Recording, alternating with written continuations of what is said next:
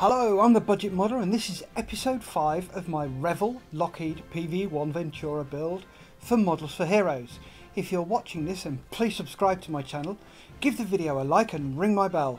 That would be brill, thank you. In this episode we'll be doing some airbrushing, namely the interior. So I'm going to be using Vallejo's interior green 71.010 over the black primer I did. So without further ado, let's crank up the speedy uppy thing and crack on!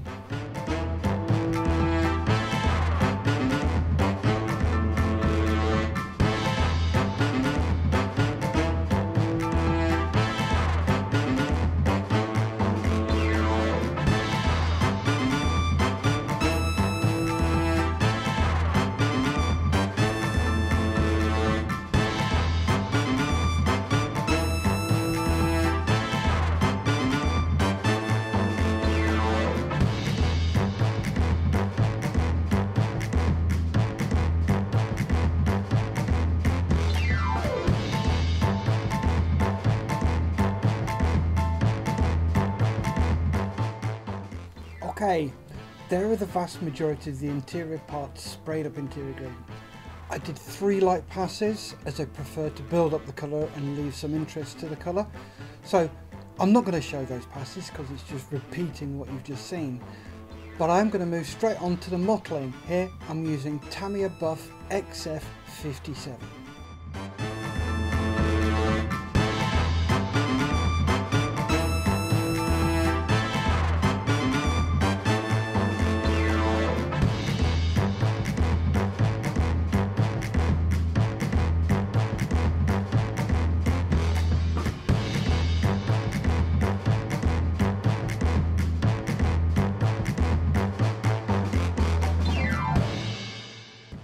Nice, liking.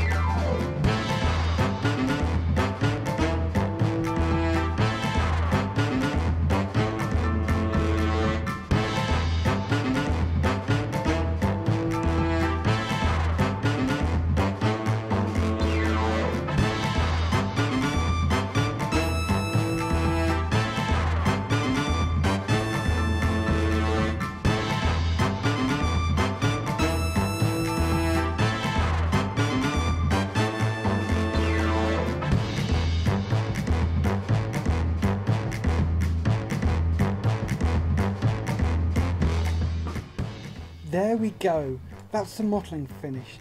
A quick change of cut. What the? Good God, change your water, man. That's better. Add some thinners, good lad.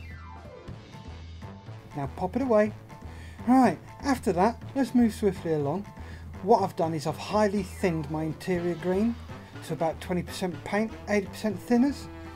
I'll make several passes of this thin coat until I'm happy. The hardest part of this is knowing when to stop. With a paint this thin, I usually make 3 passes, then have a look. I'll just show the first pass and then we can now crack on.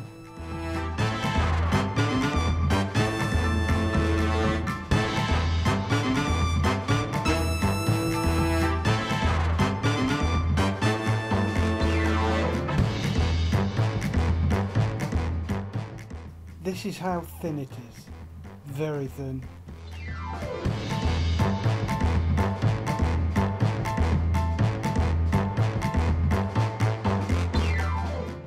This was the fourth and final pass. As you can see, the mottling is very subtle, so I'm pretty happy with this. Anyway, now to move on to some painting. I'm doing the control panel, then the rest of the cockpit with black. So let's crack on with this.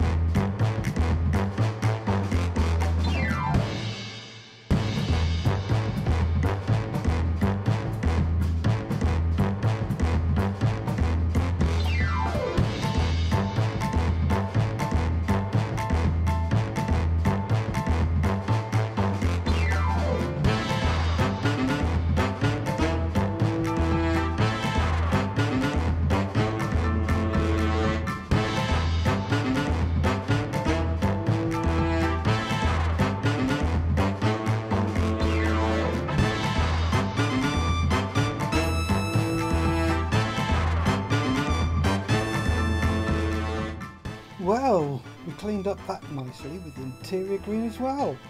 Now for the seats, I'm using my own concoction. It's 10 drops of Vallejo mahogany, 71.036, with 2 drops of Insignia white, 71.279. Makes a great leather colour, as well as doubling up as a dark wood colour. Anyway, let's crack on.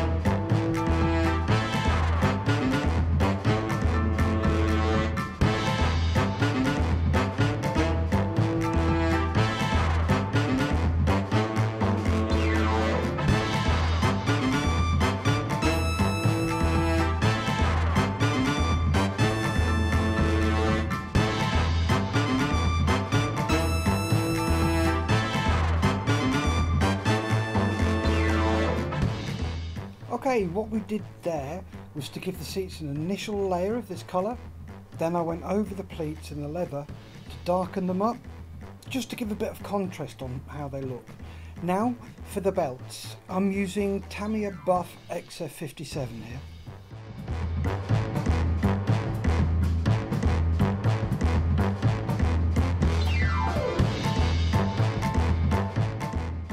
They came up well. Now for the buckles. First we'll remove the label off the brush as it's chafing. Then we'll be using Alclad 2's dark aluminium. I've only just got this stuff and it is absolutely awesome. You can't see the silver flakes in it, unlike other manufacturers' metal paints. Anyway, let's crack on and get these buckles done.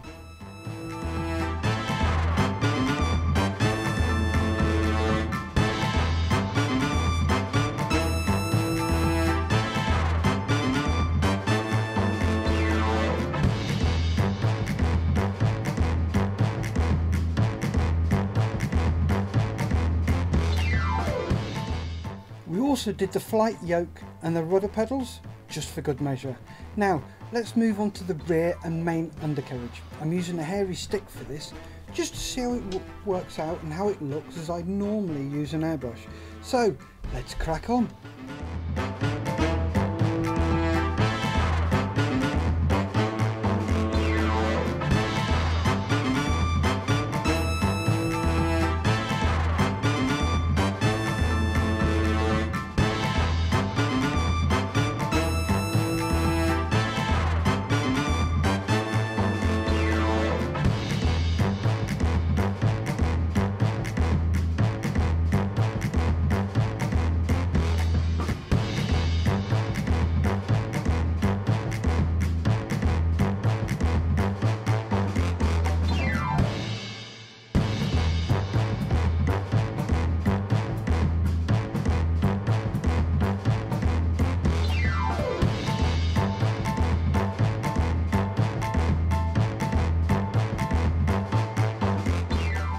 There we go, that looks pretty good. I did find out that it dries pretty damn quick, so I had to keep cleaning my brush, but it goes down nicely. Anyway, now for a bit of dry brushing. We're going to be using Citadel's dry paint Necron Compound, and to apply it I'm using a very cheap makeup brush. You can get a full set of these for about £5 off Amazon. They are brilliant for dry brushing.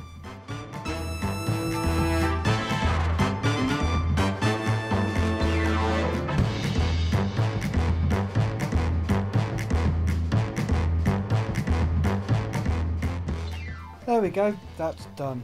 So we're going to end today's episode there. Thank you for watching episode 5. If you want to see what happens in episode 6, please subscribe to my channel, help it grow, like the video and ring my bell. Remember folks, stay safe, keep on modelling.